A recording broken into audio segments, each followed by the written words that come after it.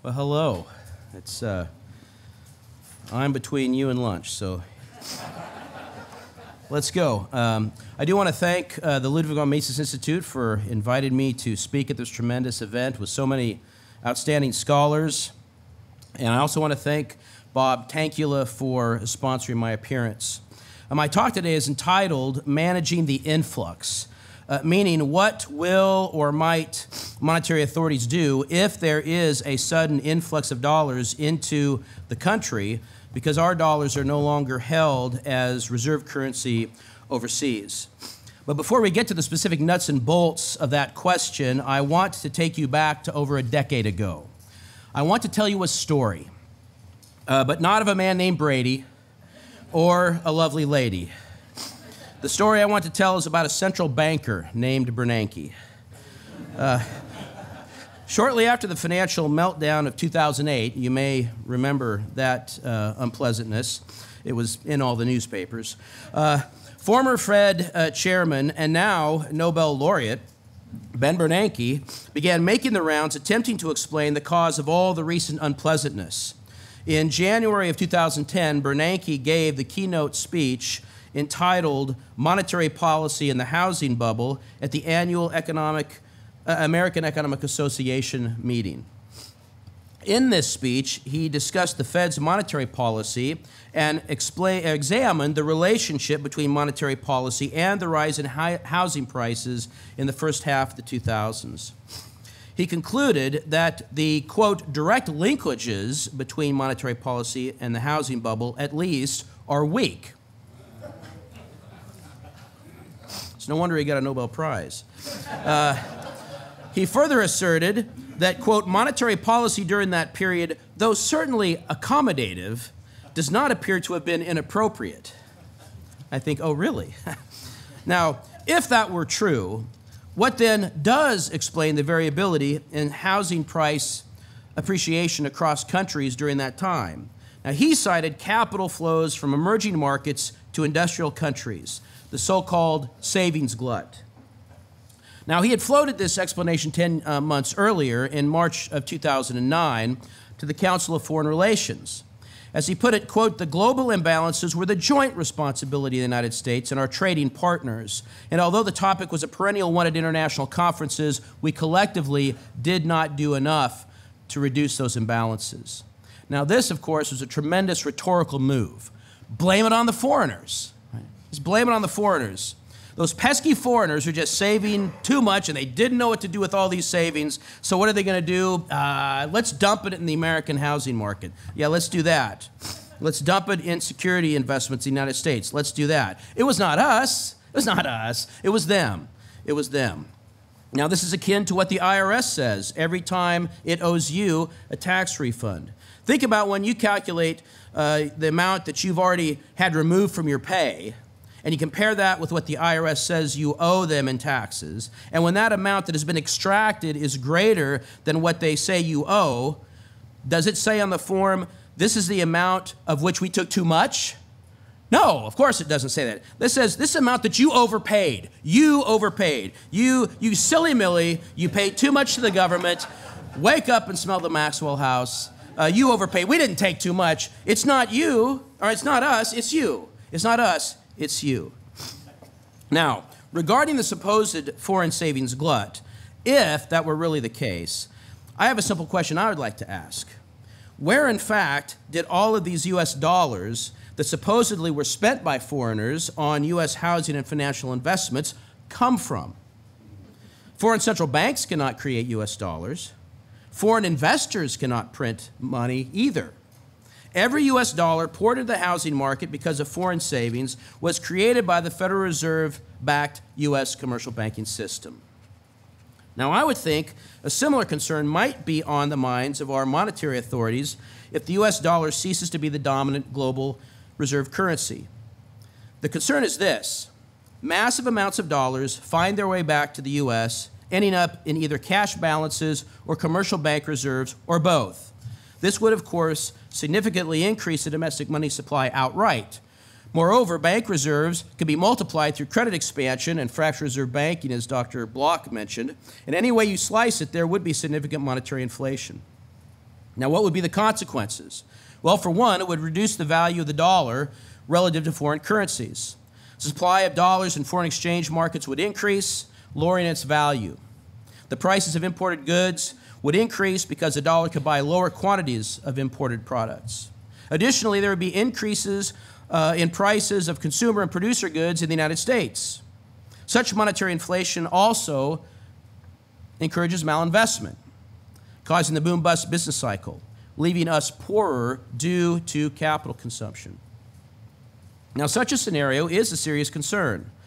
In the year 2000, going back to 2000, 71% of all foreign exchange reserves held by foreign central banks were denominated in U.S. dollars. During the second quarter of 2023, the most recent quarter for which we have published data, total foreign exchange reserves held by all foreign central banks was $12.1 trillion. 54% of these total foreign exchange reserves in foreign central banks were denominated in U.S. dollars. So a drop from 71% in 2000 to 54% in 2023. Now, it's important to note that the bulk of these reserves in dollars were U.S. Treasury securities. So they're not actually money. They are debt instruments. Now, this percentage, the 54%, is a 25-year low, by the way. Now, in addition to dollar-denominated assets, foreign central banks are holding assets enumerated in a variety of other currencies. In 2022, 20% of all official reserves were denominated in euros, 6% were in Japanese yen, 5% were in British pounds, and 3% were in the Chinese renminbi. The smaller percentage of the total is still a large quantity of money. There is still $6.6 trillion $6.6 trillion US dollar enumerated assets that are held on reserve in foreign banks, foreign central banks. The Federal Reserve estimates that there are at least $2.3 trillion in outstanding federal banknotes held by someone outside our banking system somewhere. Now, these are real dollars, real units of the medium of exchange. Now, it also estimates that over $1 trillion of these banknotes are held by foreigners. So they estimate that at least $1 trillion of the U.S. money supply is held overseas by foreigners. That's roughly half of the total U.S. banknotes outstanding. Now, to put that in perspective, the M1 money supply measure for last month was $18.6 trillion.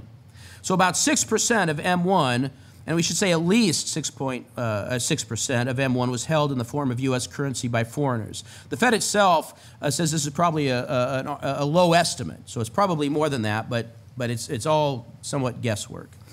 Now, suppose for the sake of argument that the dollar, though through a general loss of confidence in its soundness, or in a loss in the U.S. a loss in the confidence in the U.S. economic or political systems, or both, loses its accepted status as global currency. What then? Now, if that happens, it is unlikely that if the dollar loses its reserve status abroad, it would do so overnight. And even if it does, it is unlikely that all of those dollars held overseas will come back to the United States right away. But what if they did? Suppose foreign central banks and commercial banks no longer have any use for holding dollars and dollar-denominated debt instruments as reserve assets. On the one hand, foreign central banks might begin to disgorge themselves of U.S. Treasury securities. This would increase the supply of U.S. Treasury bonds, lowering their price and increasing interest rates. At the same time, large quantities of dollars would find their way back to the United States, ending up in either cash balances or commercial bank reserves. Now, over the past 2 years, the money multiplier has been running on average about 5.8 over the past 2 years. That means that due to the fractional reserve banking system that we have, for every dollar in commercial bank reserves, $5.8 were created through credit expansion and held by the non-bank public. So if $1.1 trillion would come back to the United States and end up in commercial bank reserves and then be multiplied via credit expansion in our fractional reserve system with a money multiplier of 5.8, there would be over $6 trillion of new money created and held outstanding. Now, that would increase the money supply by about a third. And not only would that undo all of the work to lower the official rate of price inflation to the still criminal 2%, it would be, as Yogi Berra put it, deja vu all over again. It might make even the last 2 years look like the golden age of price stability. It's hard to imagine, but the Fed is great at doing what's hard to imagine. Now, I suspect that not even Janet Yellen prefers hyperinflation. So what might the Fed do to mitigate such a disastrous outcome? On the one hand, if such a transition would occur somewhat gradually, the Fed might be inclined just to let it ride. It has already shown itself to be biased toward inflation rather than unemployment. If they fear that they could only mitigate the inflation by measures that may lead to recession and unemployment, they might be willing to live with significant price inflation.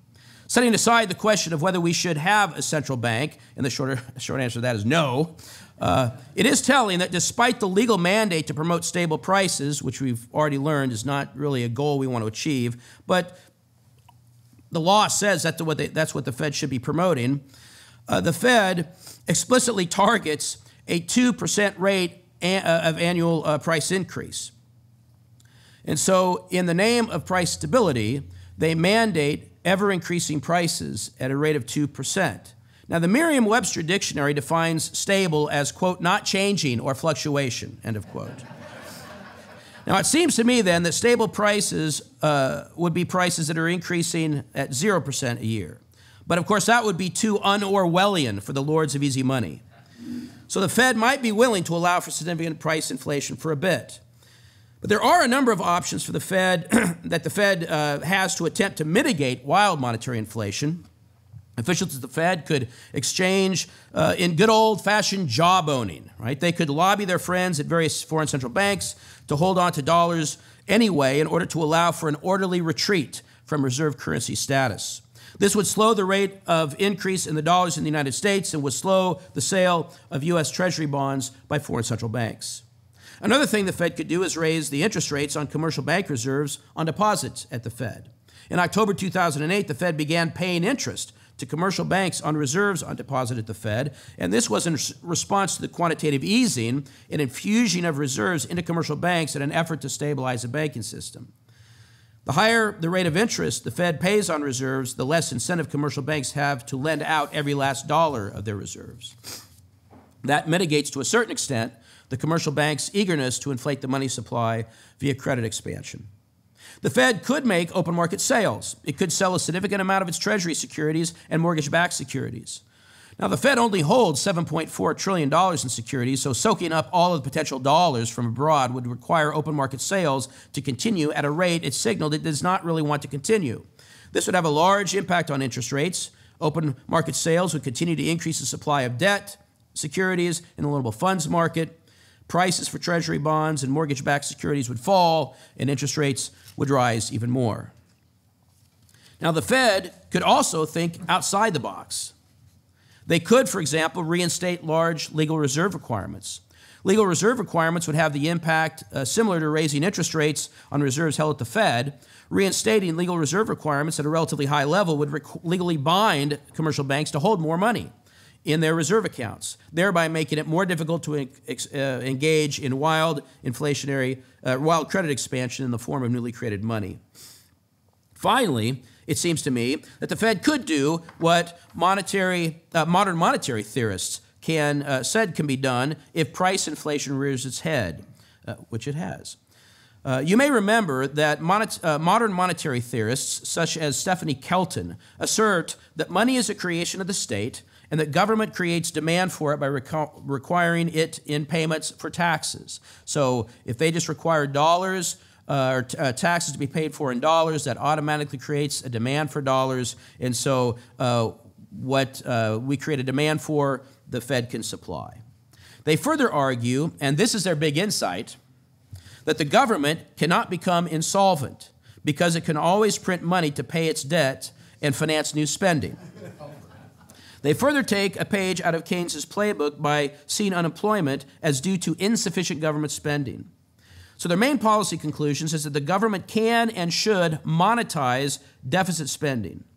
Now, as an aside, this is not exactly a new insight.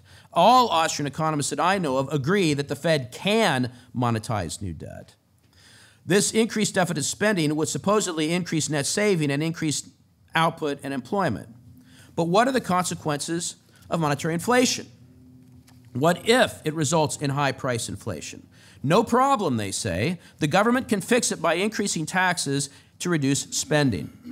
That is indeed something the Fed could encourage to soak up dollars as they come back to the United States. They could lobby the U.S. Congress to raise taxes with the understanding that the U.S. Treasury will hold the revenue in their accounts at the Fed.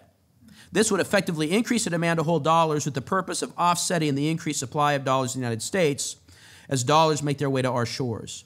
If the demand to hold money offsets increased supply, there would be more dollars in the United States, but it would not necessarily generate increased spending, because a larger quantity of dollars would be held rather than spent.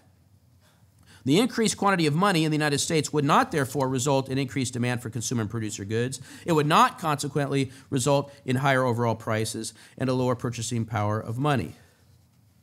Now, what may be more likely is that the Fed will try something we can't even imagine. Fed committees have demonstrated a history of policy entrepreneurship. Think of the plethora of changes that the Fed has instituted in the banking system since 2008. As already noted, in 2008, it began paying interest on commercial bank reserves balances at the Fed. During the financial crisis of 2008, the Fed created a plethora of lending facilities. There was the money market investor funding facility, the asset-backed commercial paper money market mutual fund liquidity facility, the commercial paper funding facility, the primary debt credit facility, the term securities lending facility, the term auction facility, and the term asset-backed securities loan facility. All of these were allowed to expire by June of 2010, but the precedent is there, and it has been set. A case in point was that the maturity extension program and reinvestment policy, which the Fed later created and which was operated from September 2011 through 2012. In 2020, the Fed created another profusion of such contemporary facilities.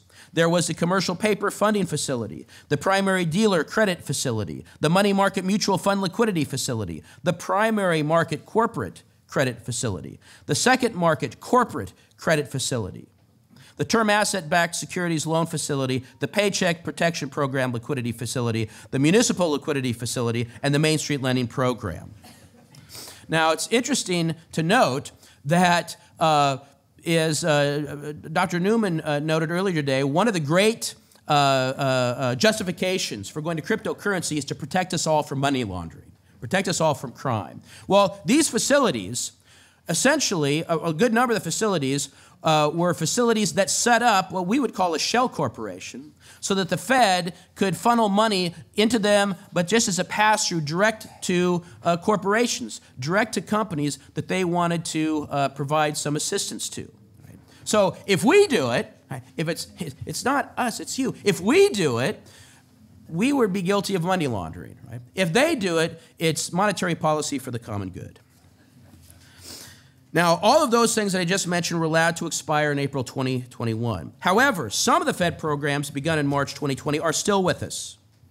They started the central bank liquidity swaps, the Foreign and International Monetary Authority's repo facility, and the standing repurchase agreement facility, all designed to make it easier for foreign and domestic central banks to inflate as if there were no consequences. All of these programs have the effect of removing market discipline from the actions of bankers. So I would not be surprised if the Fed tries something even more daring in terms of interventions and monetary manipulations if we do come to the end of the international dollar era. Whatever the Fed does do, we can expect that we'll enact policies that give more control of the financial system and economy in general over to banking elites. They will further work to socialize our monetary system with all its inflationary consequences, perhaps even hastening the demise of the very dollar it will try to prop up. Such is the nature of central bank entrepreneurship. One might say that the Fed is the true creative destroyer. After all, economic law is mightier than any number of central bankers. Thank you.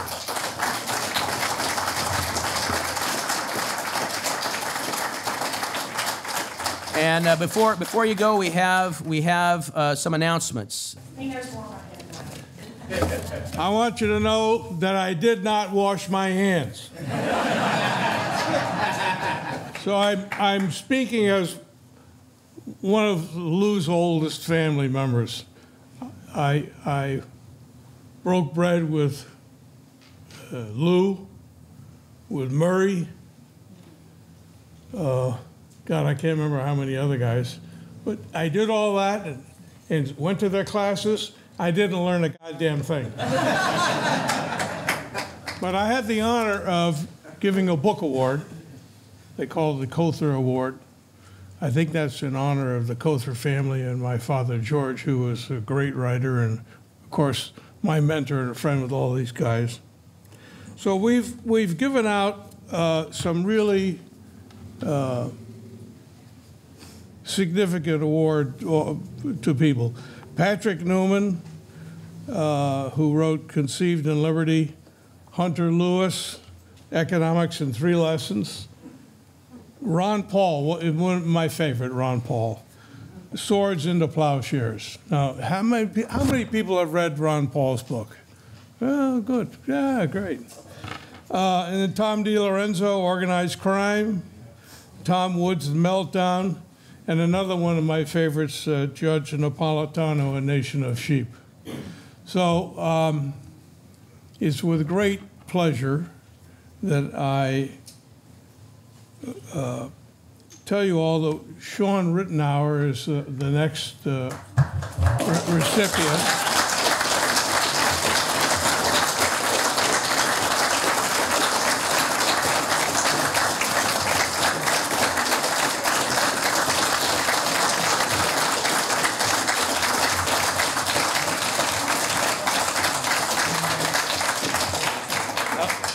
Let me tell you, when I got a call, they said, well, did you give a book award? And it said some guy, Shawn Ritenour. And I said, well, I'm really busy, I don't know. and nobody can say anything new about economics because it's already been written, it's already been said. What could possibly be done? So I said, well, can I buy the book? No, but you can download it. So I read it, and I have to tell you, you wrote beautifully. It's new stuff. I said, my God, I thought it all had been written. No, there's more there. So get his book, and I think every student in America ought to read your book. Thank you very much. So here,